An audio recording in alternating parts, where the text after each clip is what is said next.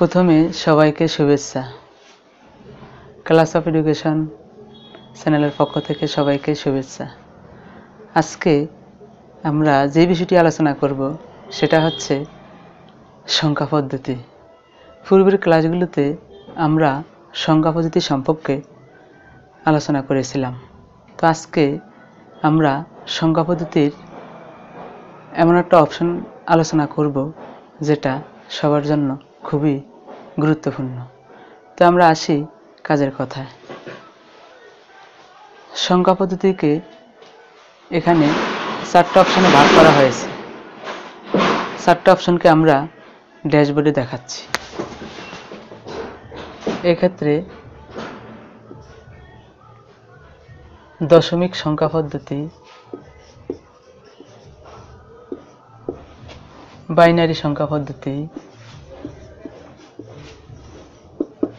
Octal সংখ্যা পদ্ধতি, hexadecimal সংখ্যা পদ্ধতি।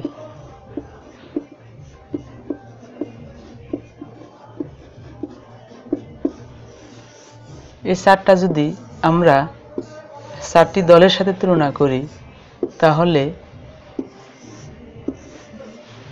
এই 4টি প্রকারভেদকে যদি আমরা 4টি দলের সাথে তুলনা করি তাহলে প্রতিটি দল একে অপরের মোকাবেলা করবে, অর্থাৎ এখানে 12টি ম্যাচ হবে। তো সেক্ষেত্রে দশমিক থেকে যদি আমরা বাইনারিতে রূপান্তর করি একটা ম্যাচ, বাইনারি থেকে হেক্সাডেসিমাল একটা, হেক্সা থেকে অক্টাল, অক্টাল থেকে দশমিক। তাহলে প্রথম পর্বের ম্যাচগুলো শেষ। দ্বিতীয় পর্বের বাইনারি থেকে দশমিকে যদি আমরা রূপান্তর করি, দশমিক থেকে অক্টাল, অক্টাল থেকে হেক্সাডেসিমাল, হেক্সাডেসিমাল থেকে বাইনারি। সর্বশেষ দশমিক থেকে হেক্সাডেসিমাল, বাইনারি থেকে অক্টাল, অক্টাল থেকে বাইনারি, হেক্সাডেসিমাল থেকে দশমিক। এখানে আমাদের 12টি ম্যাচ হলো।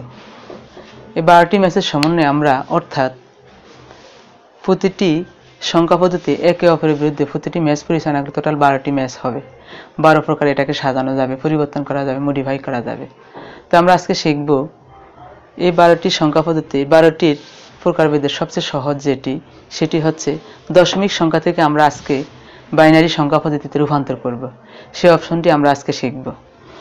তো আমরা আজকে সেই অপশনটিতে চলে যাচ্ছি। প্রথমে আমরা শিখব দশমিক থেকে বাইনারি।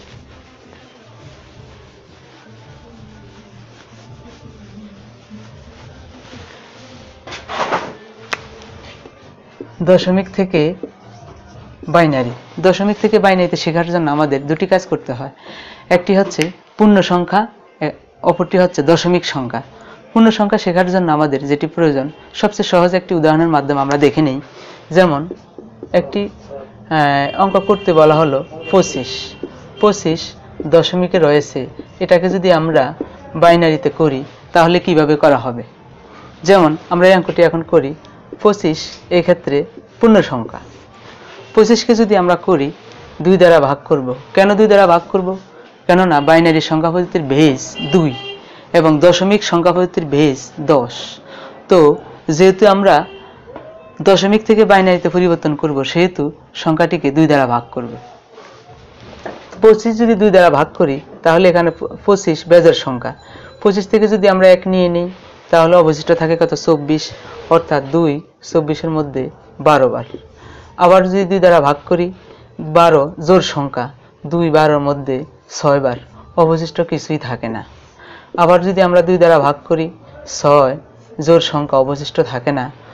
2 6-এর মধ্যে 3 বার যায়, অর্থাৎ 3 দ্বারা ভাগ যায়। সেই ক্ষেত্রে পুনরায় যদি আমরা 2 দ্বারা ভাগ করি, 3 বেজোড় সংখ্যা, 3 থেকে যদি আমরা 1 নিয়ে নিই, অবশিষ্ট থাকে 2 2-এর মধ্যে 1 বার। পুনরায় 2 দ্বারা যদি ভাগ করি, 2 1-এর মধ্যে, কারণ ভাগ এখানে ভাজক অপেক্ষা ভাজ্য ছোট, এই জন্য ভাগ যায় না। সেই জন্য আমরা কি করব? 1কে আমরা উইদাউট করব, তো এখানে অবশিষ্ট থাকে 0। সেই ক্ষেত্রে সর্বশেষ 2, আমরা জানি লগারিদমের সূত্র, কোনো সংখ্যার পাওয়ারে যদি 0 থাকে সূত্র 1। তাহলে কোনো সংখ্যার পাওয়ার যদি 0 থাকে তাহলে সেক্ষেত্রে এখানে ভাগফল হবে 1। তো এই 1-এর জন্য আমরা এক্ষেত্রে এই 0কে আমরা 0-এর সূত্র 1 এখানে সর্বশেষ হ্যাঁ 2 পূর্ণসংখ্যার পাওয়ারে যদি শূন্য থাকে তাহলে এখানে 1 হবে, অর্থাৎ 2 শূন্যের মধ্যে ভাগ যায় না, সেই ক্ষেত্রে 1 এখানে সর্বশেষ রাশি হিসাবে গণ্য হবে। তো সেই ক্ষেত্রে আমরা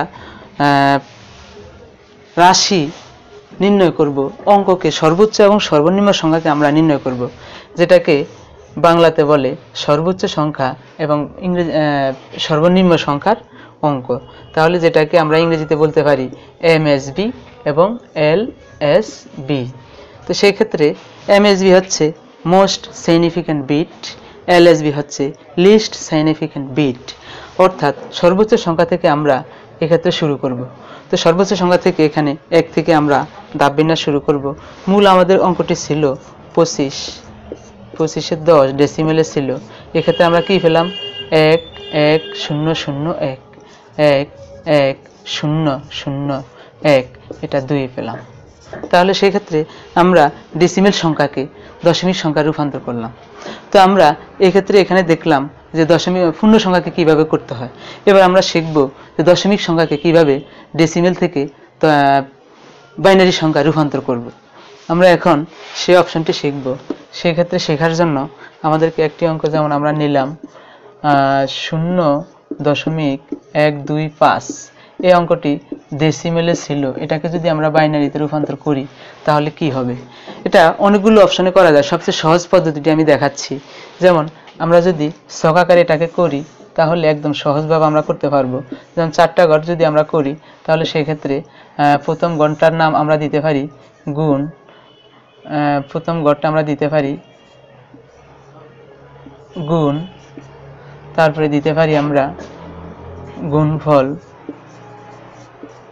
তারপরে ঘরে আমরা দিতে পারি ভগ্নাংশ, তারপরে দিতে পারি আমরা পূর্ণ সংখ্যা। পূর্ণ সংখ্যা দেওয়ার ক্ষেত্রে এক্ষেত্রে 0.0.125 কে আমরা 2 দ্বারা গুণ করব। এখন প্রশ্ন থাকতে পারে কেন আমরা 2 দ্বারা গুণ করব? কেননা কোনো সংখ্যাকে ডেসিমেল থেকে যদি বাইনারিতে করা হয় তাহলে সেক্ষেত্রে পূর্ণ সংখ্যাকে 2 দ্বারা ভাগ করতে হয় এবং দশমিক সংখ্যাকে 2 দ্বারা গুণ করতে হয়। সেক্ষেত্রে আমরা যদি 2 দ্বারা গুণ করি 0.125কে 2 দ্বারা গুণ করলে গুণফল হবে 0.25। তাহলে 0.5-এর এটা যদি গুণফল হয় তাহলে ভগ্নাংশ হবে কত? 0.25। তাহলে কোনো পূর্ণ সংখ্যা পেলাম না, কেননা দশমিকের এই পাশে আমাদের শূন্য অবশিষ্ট রয়েছে।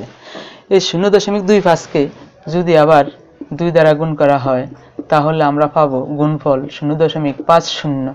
এখানে ভগ্নাংশ কি পেলাম? 0.50। এখানে পূর্ণ সংখ্যা পেলাম 0। পুনরায় আবার 0.5কে 50কে যদি আমরা 2 দ্বারা গুণ করি তাহলে আমরা কি পেলাম? 1.00। এক্ষেত্রে কোনো ভগ্নাংশ অবশিষ্ট পেলাম না, কিন্তু পূর্ণ সংখ্যা অবশিষ্ট পেলাম কত? 1। যখনই আমরা পূর্ণ সংখ্যা পাবো তখনই আমাদের কাজ, আমরা পরবর্তী সংখ্যাগুলো না নিলেও চলবে।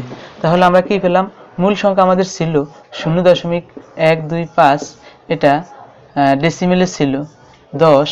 আমরা কি পেলাম? এটা এমএসবি এবং এলএসবি হিসাবে গণ্য। তো সেই ক্ষেত্রে আমরা এমএসবি হচ্ছে এমএসবি এলএসবি, তাহলে 0.0012 অ্যান্সার। তাহলে পূর্ণ ক্ষেত্রে তাহলে এখানে এমএসবি হচ্ছে বিপরীত। এখানে যদি এমএসবি নিচ থেকে শুরু করি তাহলে এখানে এমএসবি উপর থেকে শুরু, অর্থাৎ প্রথম সংখ্যা থেকে আমাদের এমএসবি শুরু।